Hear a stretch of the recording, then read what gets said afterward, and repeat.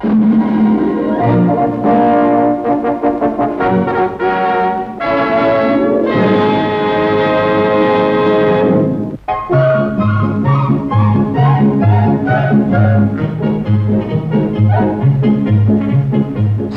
must be one of the few places in the world where a statutory board satisfactorily completed everything it set out to do in its first 5-year plan. Yet this is what the Housing and Development Board has succeeded in doing, and the evidence of their success stands eloquently in all parts of Singapore for all to see. In 1960, the first year of the Housing Board, the first 5-year plan was drawn up, calling for the building of 51,031 housing units by the end of 1965.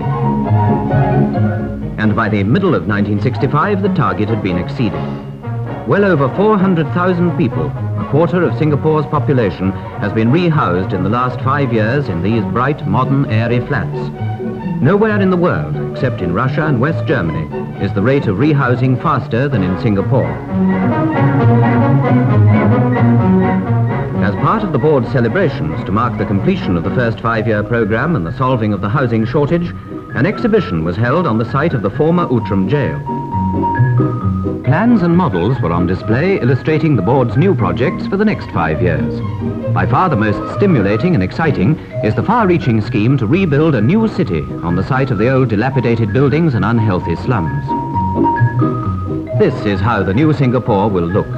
Multi-story blocks of apartment houses, commercial houses, restaurants, hotels, theatres, shopping centres and markets. Roads planned so that traffic can flow smoothly even when the number of cars and lorries has increased fourfold. As Prime Minister Mr. Lee Kuan Yew said, "The people of Singapore demand high standards of their governments, and they are prepared to work hard and are capable of high skills. For them, the sky is the limit."